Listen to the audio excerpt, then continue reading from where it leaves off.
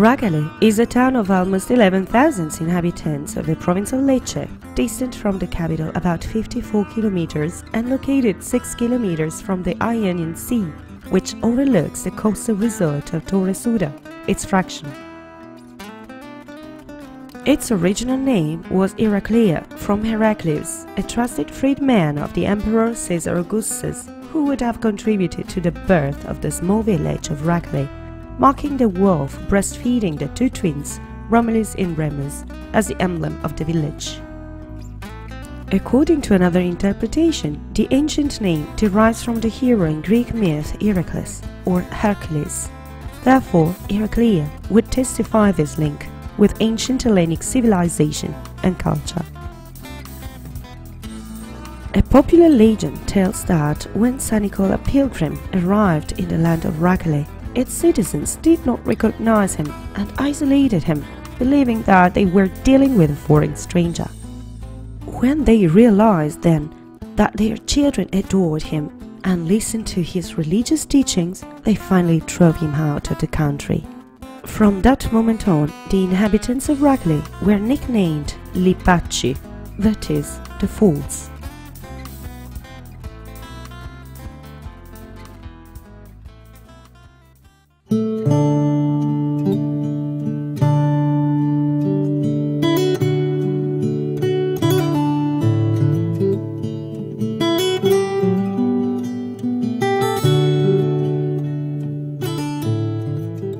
The castle dates back to the 15th century and rises on a pre-existing Norman manor. It was originally four-sided and had 4 towers placed at the 4 corners. In the first half of the 16th century, the feudal family of the Ptolemies took care of restructuring the castle, softening it with a work of considerable restyling that eliminated the architectural elements closely related to the defensive functions. In the entrance square of the main facade, there is a large portal of Neapolitan origin, surmounted by the coat of arms of the Basurto family, and dating back to the same period of renovation of the building, 1770.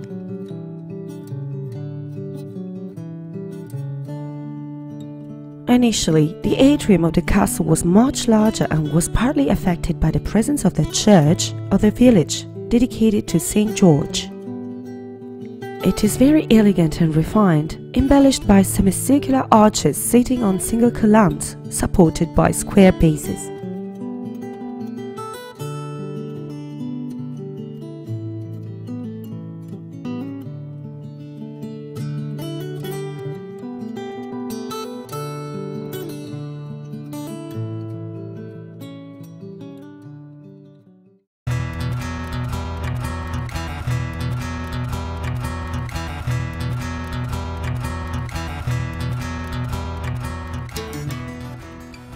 Beyond the main entrance road to the historical center, where until 1864 there was the Norman Porta Terra, there is the clock tower, which marks the hours and reminds Racale's inhabitants through the bells tolling.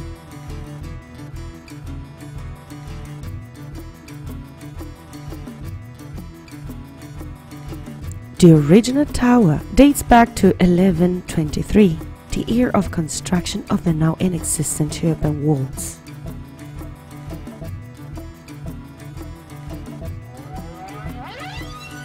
In 1535, the tower was transformed into a bear tower and was equipped with bear dating back to the 11th century.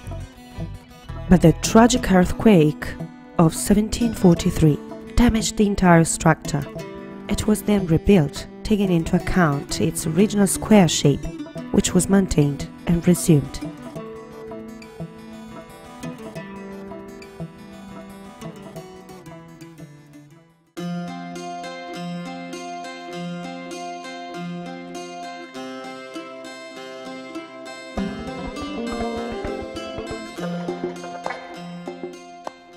Located on the other side of the street, a few meters from the clock tower and adjacent to the Holy Mother Church of Racale, there is a bear tower, also erected in 1123. Initially, it served as a watchtower and today represents the last part that still remains of the original structure of Porta Terra. Although initially it was not born as a bell tower and was much lower than the current size, the tower was equipped with a bell designed to sound the alarm in times of danger. Destroyed by the first earthquake of 1395, which involved the entire territory of Salento, it was first rebuilt in 1408, as evidenced by a plaque, now corroded by time, placed above the last frame of the tower, next to the symbol of the wolf.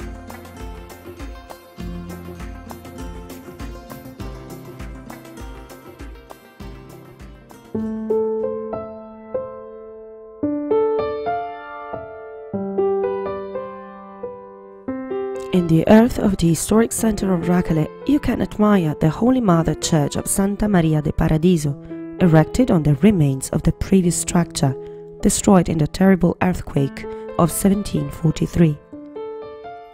The church was rebuilt and completed in 1756 by Master Domenico Saracino from Martano, and at the beginning of the 20th century, the considerable increase in population and the structural problems of the church once again required a substantial renovation work, which lasted from 1908 to 1912.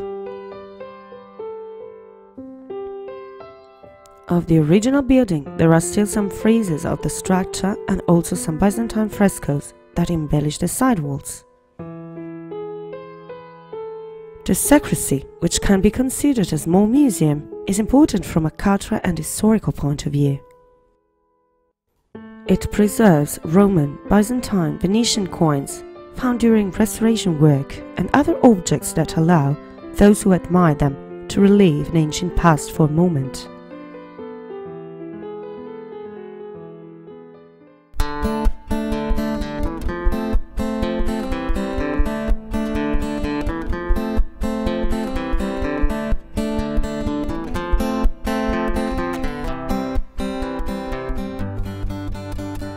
Piazza San Sebastiano is the beating heart of the city and represents the most important social gathering point for Racale since ancient times.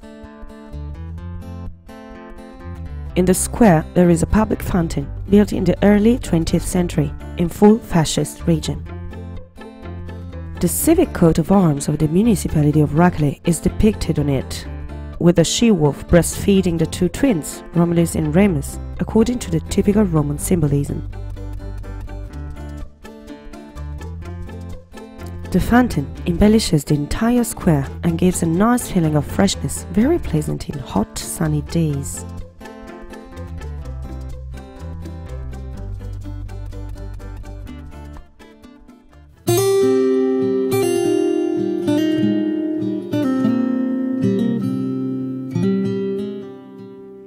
A few steps from the historic center, in front of what was once Porta Terra, there is the beautiful D'Ippolito Palace.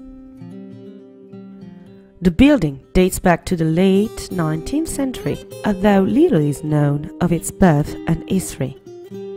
In 2012, the municipal administration provided for the building and social recovery of the palace, and two associations and a cooperative were identified, which today work in close cooperation through the co-use of the spaces and the co-planning of the activities. During the redevelopment phase of Palazzo D'Ippolito, the municipal library was transferred to the two ground floor rooms.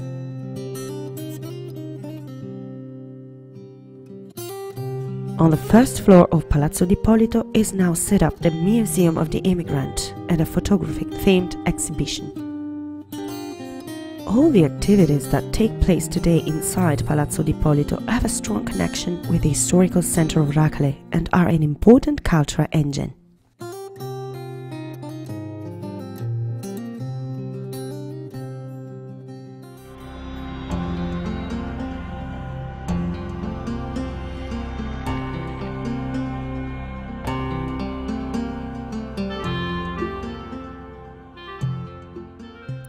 Moving away from the historic center, you reach the beautiful municipal park, recently renovated, called I Giardini del Sole.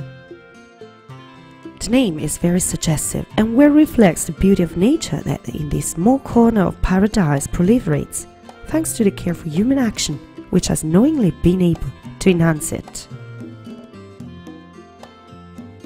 Today, I Giardini del Sole is a place created to offer its citizens public space where they can spend their free time and socialize in a small corner completely surrounded by nature among plants and flowers of the Mediterranean forest.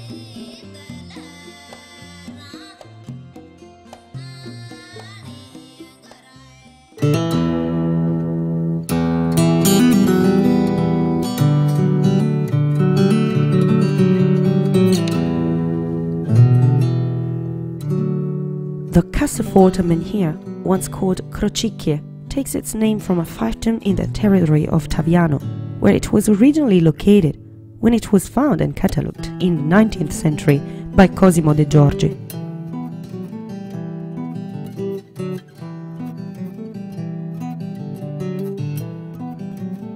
Subsequently, this menhir was found by the researcher Pino Denuzzo in the territory of Racale, a few meters from the outskirts of the village of Castelforte, an ancient rock settlement in Racale. Since then, the menhir was renamed Castelforte.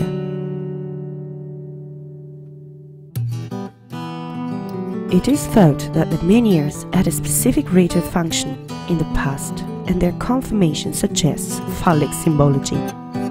Perhaps they were used during primitive symbolic rites for the fertilization of the Greek goddess, Mother Earth.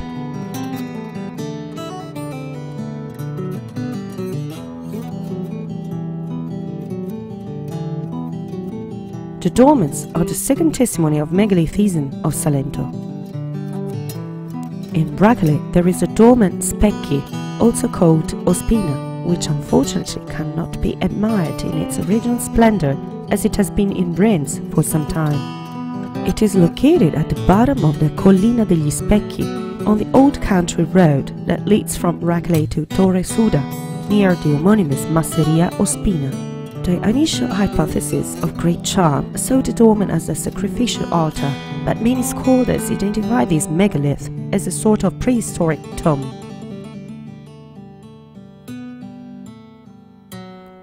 The third testimony of Salento's megalithism are the specchie, which are small hills of stones piled up in the highest points of the territory. Many researchers believe that the specchie were monumental tombs erected in honor of a leader or chief. For this reason, many specchie of Salento have been destroyed in order to unearth an hypothetical treasure covered by them. This was the so-called acchiatura.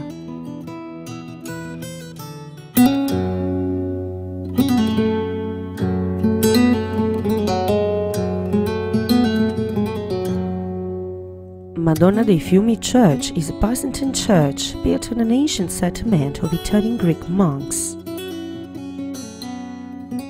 The Byzantine place of worship was entirely dug into the rock, and in 1611 a new structure was built on its ruins, strongly desired by the archpriest Don Pompeo de Benedictis. According to historical evidence, the new church dedicated to the Virgin of Rivers was built to commemorate the memorable victory of the Salentinian people against the Turkish invaders in a battle of 1547, which was consumed in those places.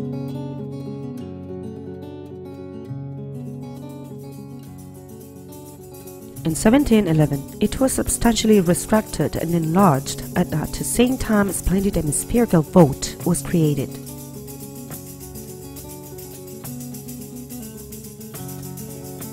It was enriched with large paintings, and the fresco work was completed, which still today gives an inviolable charm to the entire island.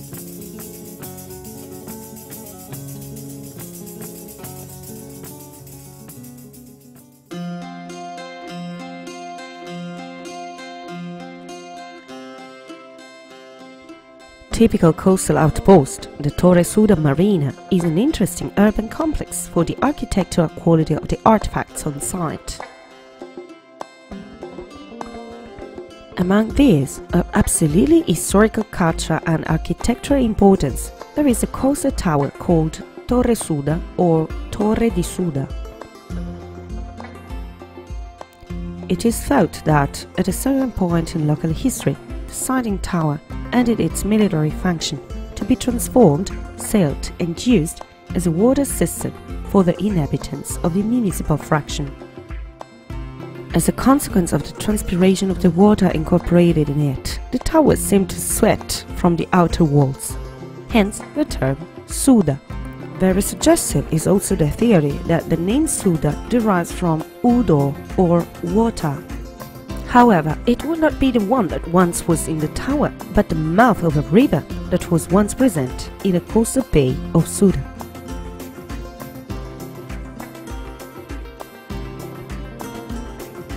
Starting in 2012, a process of urban and territorial regeneration was started in the area adjacent to the coastal tower.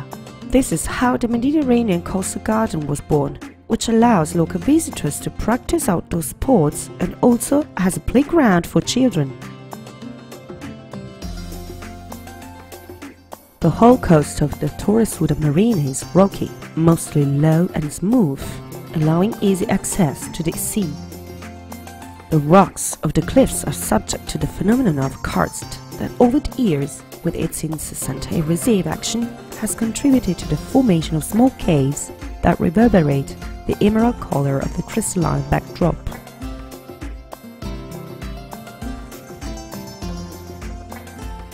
All this allows visitors to enjoy a splendid view, savoring the scent of saltiness while immersed in the vegetation of the cliff and the blue of the crystal clear sea.